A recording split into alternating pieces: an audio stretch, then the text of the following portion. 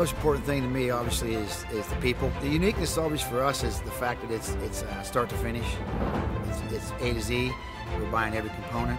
Every person has to inspect someone else's work, so the quality's built in, so that when someone opens it up, it's ready to work. It's 100%, not 99, 99.9, 100. The most important thing to me and to I know our employees is to build a quality product, because we know that product's going out to protect the warfighter. Our employees at Roboteam are military veterans. The vast majority of them are EOD veterans.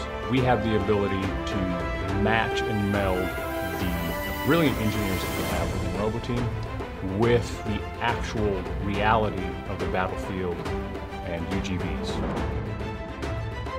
IED was a significant threat the last 15 years. We certainly lost a lot of soldiers, and what we learned during the war, also having EOD robotics, it saved lives.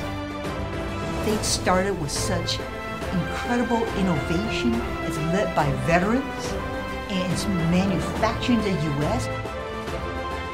This is a tremendous company. It's one that I joined because it has at its core the betterment of the soldiers that I served with for 37 years. And so in a way it's allowed me to continue to serve.